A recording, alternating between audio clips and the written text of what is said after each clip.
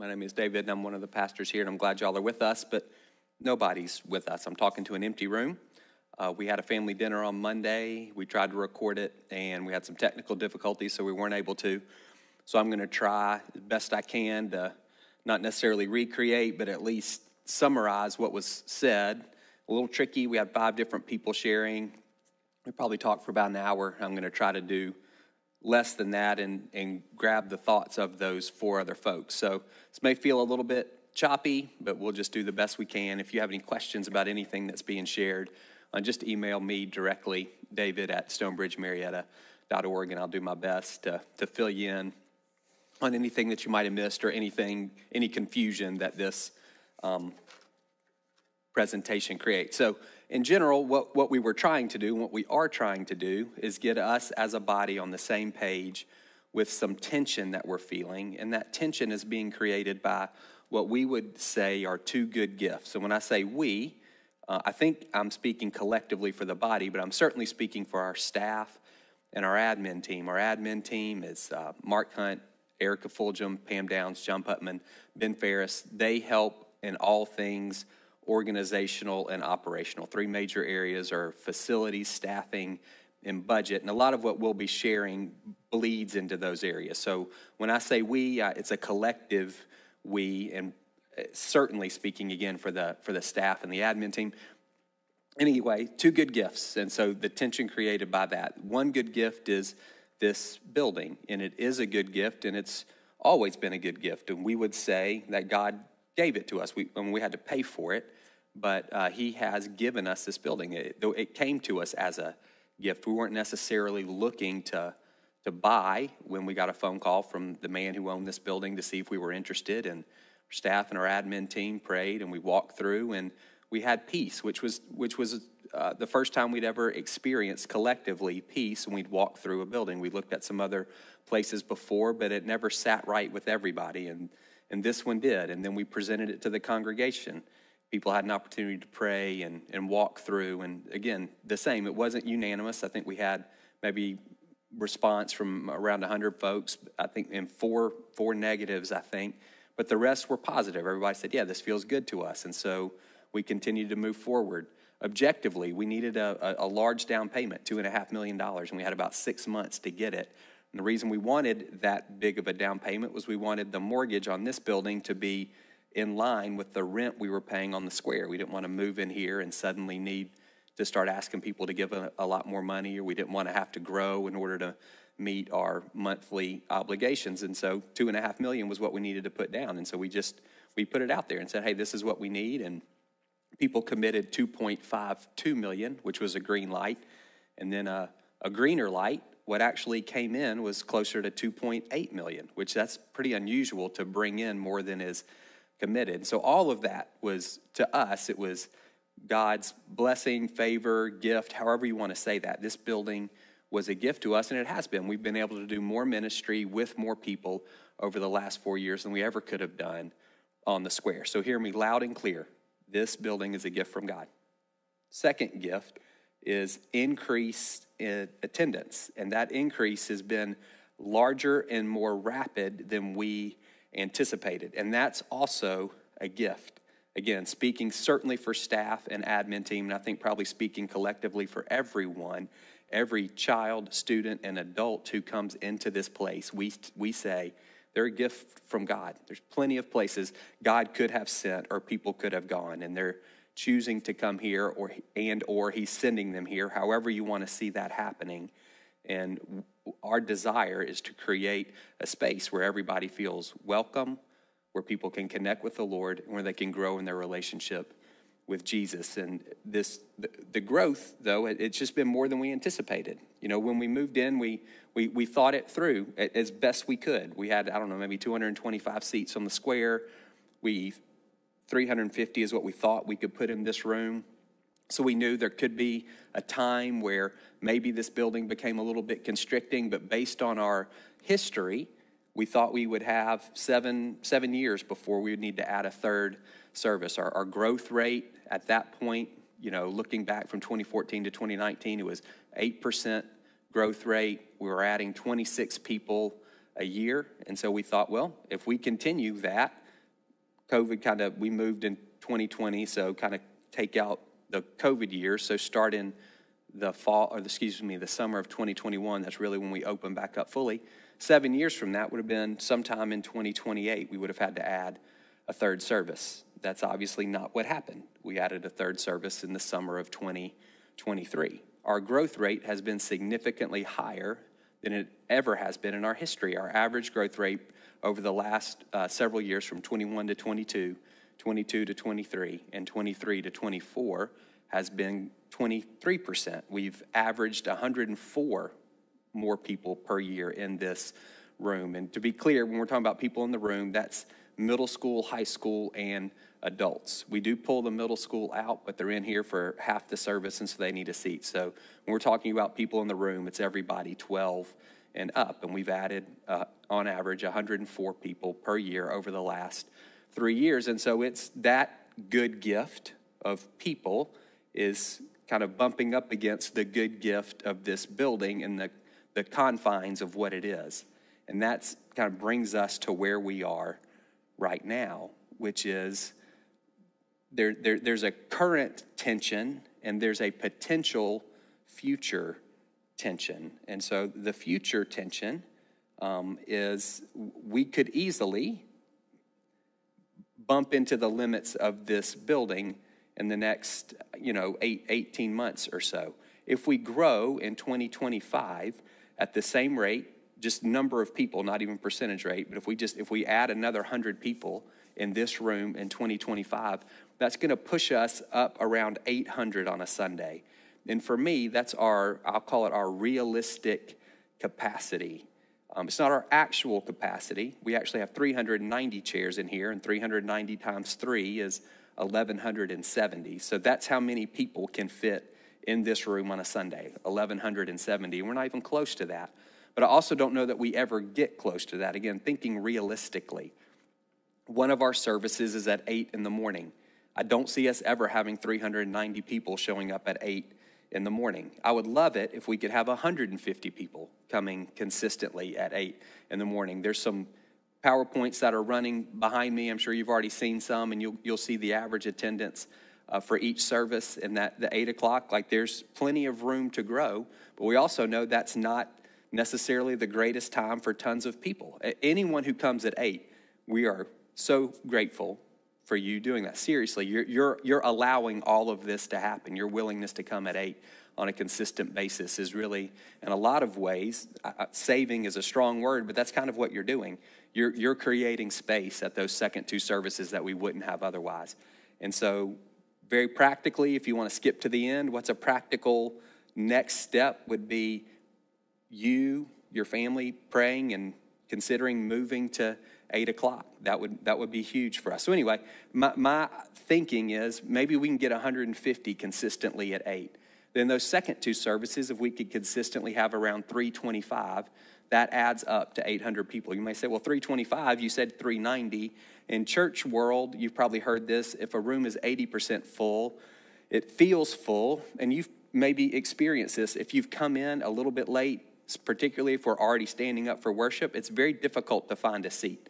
And if you're coming in with 2 people or 3 people or 4 people, once we cross about 320 people, you're probably not going to find 3 seats together. And so that doesn't necessarily feel welcoming. That's the whole idea of it feels full, even though there are seats scattered around. So in my mind, I'm thinking 150 at 8 and 325 at 9:30 and 11:15, that's 800. That's our realistic capacity. And if just, again, data point, I think it's 14 times this year we've been over that 80% number at 9:30, and 12 times we've been over that 80% number at 11:15. So it's not necessarily a theoretical possibility. It's something we're currently encountering. They're not counting Easter, which is obviously biggest Sunday of the year. There have been 3 other Sundays when we've had 800 or more people across the 3 services. So that it feels like something that could easily be a possibility in the next 12 to 18 months. No guarantees, none at all. We're certainly not guaranteed to continue along the same path that we've been on, but we are trying to be as proactive as we can, at least, again, making creating awareness for everybody of what potentially could be. So that would be a future, maybe we'd call that, I don't know, medium-term future tension for us. When we begin to bump that 800 number consistently, what would be a next step? And I don't necessarily know what that is. Our staff, our admin team, we don't necessarily know what that is. We're trusting the Lord. Our history is God gives us what we need every time we need it. If you were with us on the square, every time we started bumping up against the limits of our current space, another storefront opened. We never prayed for that because that would have been praying for somebody to go out of business. But the Lord always gave it to us. And so we're just trusting that whatever that next thing is, at the moment when we need it, he'll make it apparent. And I would invite you to begin to pray about that. I'll circle back to that here in a little bit. Currently, there are some current tensions that we're feeling. And on Monday night, this is when Emily Massi, our children's director, shared, and Jeremy Morris, our student pastor, shared, and Matt Nelson, our adult discipleship pastor, shared. And I'm going to try to summarize their thoughts. And I would encourage you to reach out to them directly again if you have anything that you would want to clarify or ask. It's just their first name, Emily, Jeremy, Matt, at stonebridgemarietta.org. I would say if you asked directly and said, is our building too small? Bottom line it for me. I would say it's too small sometimes. And the kids, the children, feel that the most. There have been, last week, it was fine. 2 weeks before that, totally fine. There were times in September and in August when it was too small. There were times on the nursery hall. One Sunday we had 26 kids, 26 one-year-olds at 9:30, which is just too many at that time in the room that we have. We've had some times where on the elementary hall at 9:30, we've had almost too many to gather together for large group worship. And so there, again, is the building too small? Not always, but there are times, and again, I would say our children feel it the most. The younger the person, the less flexible they are. And so they feel the space tension most acutely, and they usually feel it first. And so again, super practically, you can see on the screen behind me, we have more children coming at 9:30 than we do at 8 and at 11:15 combined. And so if you're a 9:30 family, we would ask you, again, prayerfully, to consider either shifting earlier or later. And I would encourage you to reach out to Emily, and she can tell you if your family doing that would help based on the ages. But in general, the answer is yes, it would. And it's not just about, it would help the church. It would honestly, in some cases, be better for your child. Smaller class sizes, more personalized ministry. We believe discipleship happens best along relational lines. And so there are times where it's so full for the kids' areas, it's difficult to do the type of ministry that they would desire to do. So again, I would encourage you to reach out to Emily if you have some questions about that. But really practically, if you come at 9:30, I would just ask you to pray about shifting. And just side note, if you come at 9:30, I don't want you to feel guilty about that. You know, we're not trying to do that. We want you, with the service that's kind of collectively, you would say, this is the one that works for us. And I'm asking, could another one work for you as well? Would you at least be willing to pray and ask that question? For our students, they actually have enough room. They actually have plenty of room. And the reason they have plenty of room is because they use this whole building on Sunday night. You may or may not know our student ministry meets in this room on Sunday night. They come in Sunday afternoon and do a little mini makeover, moving chairs and trying to make it feel a bit more like a youth space. And then they set the whole thing back up on Sunday night. So when youth is over on Sunday night. So it's labor intensive, but they do have the space. Kind of the pinch point is it creates for the rest of us. Outside of Sunday morning, Sunday night is the best time for a worship service, but we can't do that because our students take up all of the space on Sunday, both the worship room and they take up all of the children's rooms for their small groups. We couldn't do a Sunday night service if we wanted to, and that's something that we have considered, but it's a no-go right now. So again, there's plenty of room for the students, but it's because they have the whole church on Sunday night. So on Wednesday night during their Bible study, they are a bit pinched.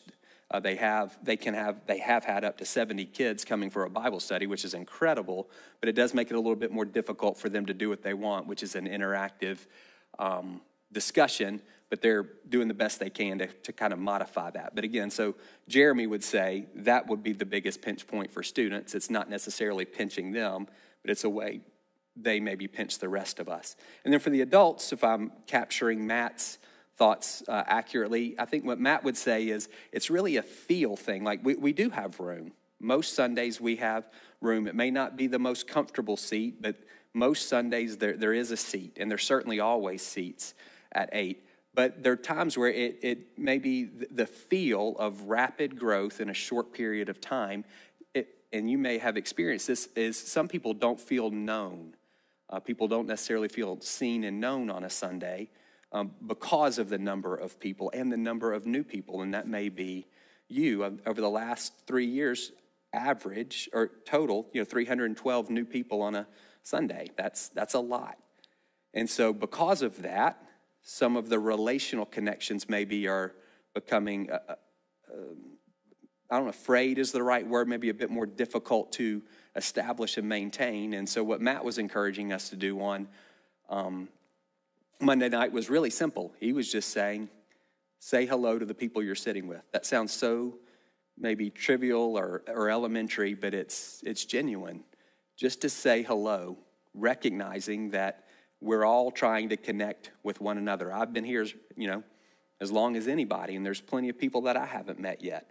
And so I would be certain that's the case for you. And I would just encourage you, and Matt would encourage you and say, trying to create a place where people feel welcome, an easy step is just saying hello to somebody. It doesn't matter if they've been here for one day or 10 years. If you haven't met them, then they're new to you.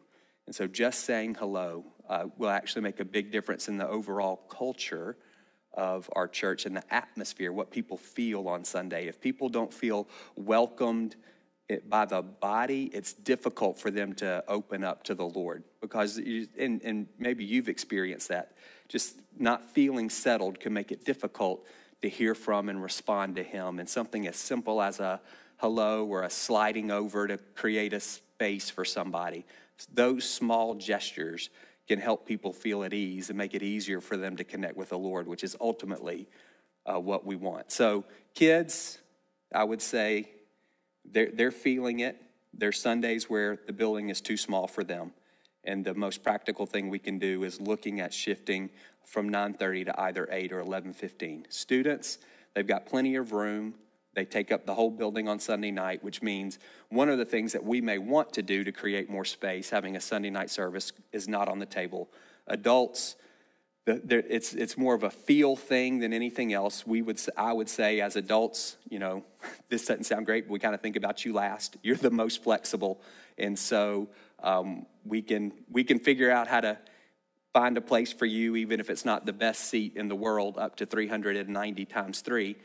But we would say, let's make sure that we're creating an atmosphere where everyone who comes in feels known, where everybody's getting a, hey, glad you're here, what's your name, my name's David kind of deal. So after all of that, Marc Hunt, who was speaking on behalf of our admin team, we just wanted to share some things that we've been thinking about. Some of you are solution-oriented, and maybe you're already trying to think of, have y'all thought of this and have you thought of that? And I do want you, if you have an idea, I want you to send it to me directly. And maybe something that we've considered, and maybe something that we haven't. But I do want to say, here's some things that we've thought about that either for you would say, okay, well, they've already thought about that, or maybe that gets your juices flowing a little bit. There's some things that we've done, we would call them tweaks, some things that weren't super disruptive. They were kind of behind the scenes. We added 40 chairs in here in November when we moved, in November of 2022. When we moved in, we didn't know that we'd be able to do that. We thought 350 was the max, but it turns out we could get some more, and we did that. We did some things to try to balance the services. When we had 2, we were just doing the middle school pull-out at 11, and then we started doing it at 9 as well to try to create some opportunity there for people with middle school kids to maybe shift earlier. We added the 3rd service. Going into this school year, we added full children's ministry at that 8 o'clock to try to make that a service that maybe would be more attractive to families. So all of those things, and those are all on the screen, were really intended to either maximize the space that we have or to balance the services, which is another way of saying maximize the space that we have. But we've also done some things that were pretty significant, and our admin team has really led the way in this. And it's been primarily around staffing. again, those numbers are real. As more people have said Stonebridge is my church, as more people are coming consistently on a Sunday, it requires more pastoral leadership, it requires more support, and it requires more organizational and operational leadership. And you can see the positions that we've added over the last several years. And honestly, it's your generosity that allows us to do that. All of those people are part-time or full-time, and y'all's consistently generous giving has enabled us to do that. Our hope is that as we've grown, I hope that you continue to feel well cared for, well loved, and well discipled. And that's not completely a staff thing. Our staff, we can't hire enough people to care for the size church we have. Primarily, that care is going to come through small groups, and that discipleship happens best in that relational environment of a small group. But hopefully our staff is providing the support that our small group leaders need, and that you need at those times when you reach out to us. So all that to say, the admin team's leading the way in terms of making sure that we're adequately staffed for the size church that we have. We haven't wanted to focus exclusively on a building. We've tried to maintain an outward look, trying to maintain ministry, I would say. Hopefully this would be your testimony and experience as well, is that the level of ministry has continued or has increased. I don't think we've pulled back. We've done some things like giving. We historically have given 10% of the money that's come through the boxes on a Sunday, the money that's given. We increased that to 12%. So hopefully we think we're being more generous than we've been in the past. We've created a residency program with the idea of trying to invest more intentionally and significantly in either future worship leaders or future church planters.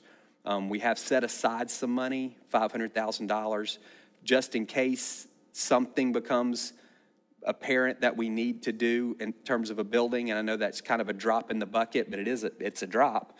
And so we just wanted to have some ready cash if something became available, building-wise, whatever that might be, that we could move on it quickly. And so, again, thanks to your generosity, we've been able to do those things. I hope what you're hearing in that is, we're not hoarding money. We're not wringing our hands. We're trying to continue to be generous. We're trying to continue to invest in people, and we're trying to be wise, recognizing we could be coming to a decision point, maybe sometime even within the next 12 to 18 months. And there's lots of things that we've thought about. And again, maybe these are some things you're wondering, hey, have you guys looked at this? And that list is on the screen as well. I'm going to try to find it here just to make sure I check everything, because there might be some things you're not exactly sure about. When it's now called the Enlightened Christian Center, when it was World Changers and it was for sale, that was something that we looked at and we talked to them, and then it didn't work out. We looked at another church up the street that was for sale several years ago, Kennesaw Avenue Missionary Baptist, and we thought that might be a great place for our students, and then that didn't work out. They decided they didn't want to sell. We've looked at purchasing some property on Tower Road, maybe for parking, and then we decided not to do that, and we found some more parking at Wells Fargo, and at one point, Trayton, who we have a great relationship with, we talked about, well, is that a building? They have some space. Should we try to rent that for our students? Obviously, we haven't done any of those things. They haven't worked out, but those are all things that we have explored, trying to say, let's be proactive and prayerful and see where the Lord is working. Kind of one of our ideas is it's easier to steer a moving ship, and so we've taken some steps just to see, okay, God, are you in this? Is this something that we need to pursue? And up to this point, most of the answers have been, no, you don't need to do that, which is totally great. That's our history as well. We looked at multiple things over multiple years when we were on the square, and then when we weren't looking for this, it was dropped into our lap again as one of those good gifts. And so we're trusting that if there is a time where we need to do something more significant, God would make that really plain to us in the moment. So last thing, and then Russell Marshall actually would have come up and shared at this point as well. What's in some people's mind is church planting, and we are committed to church planting. And Russell and his wife Megan are committed to church planting. A local congregation in what he's calling the foreseeable future. They don't have a timeline. He's going to do our pastoral residency again in 2025. But they are committed to that. And I would say we want to plant churches out of vision. We want to see our community transformed, and more local congregations are helpful and I would say even necessary in seeing that vision accomplished. We don't necessarily want to plant churches to say, let's free up more seats on a Sunday. That's not necessarily out of vision. And so that's not a great reason to plant a church. And honestly, our history as a church planting network is that planting churches doesn't solve capacity issues. It just doesn't. And so I would say let's separate those two things. We've got some tensions around capacity, and we want to be prayerfully saying, God, what's best? What does stewardship look like?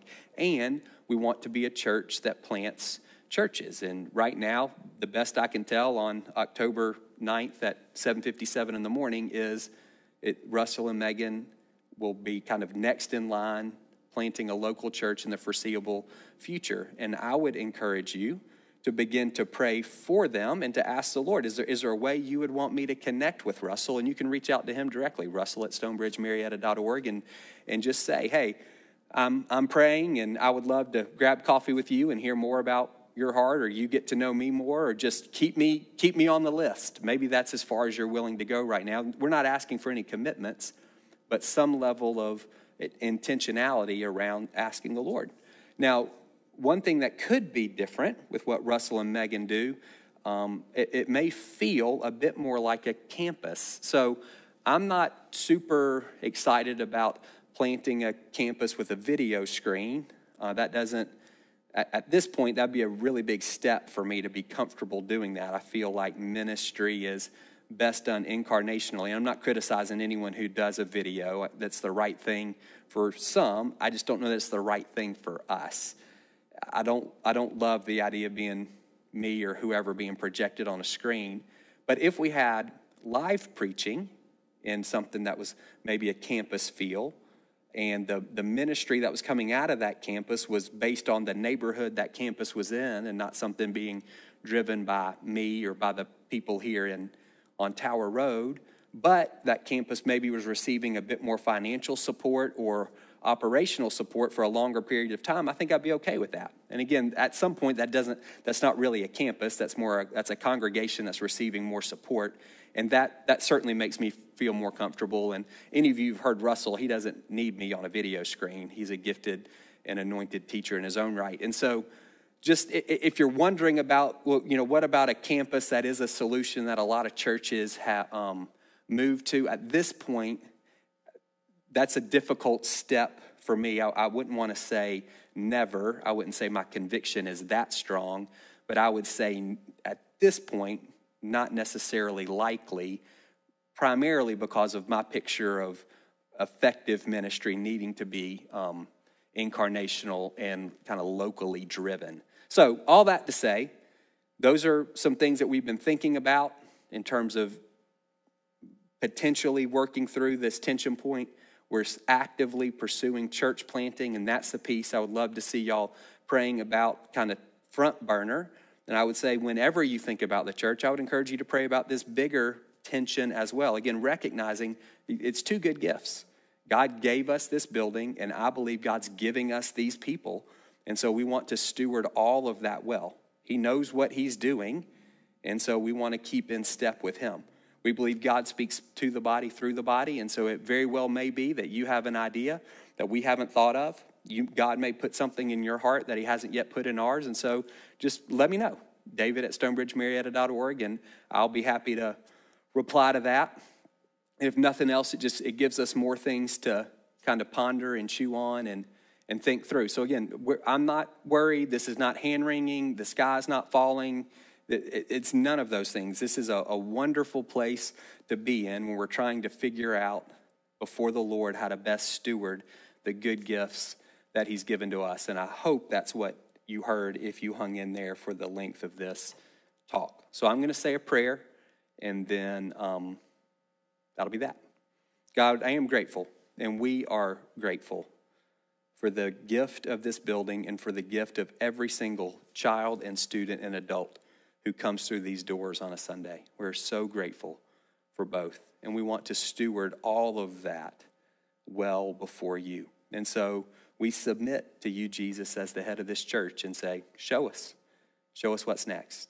We want to pray particularly for Russell and Megan as they're actively and intentionally praying about a church plant. My prayer is that you'd be stirring the hearts of people in our congregation to connect with them, to come alongside them, to form a family, that whatever the next thing is, that they would be doing that next thing together. And so let it be. And I pray that you would then raise up another church planter and another church planter, and that we would be a church that's just part of our regular operating rhythm, is sending out these new communities for the sake of transforming this region. So let it be so. In Jesus' name, amen. Thank y'all.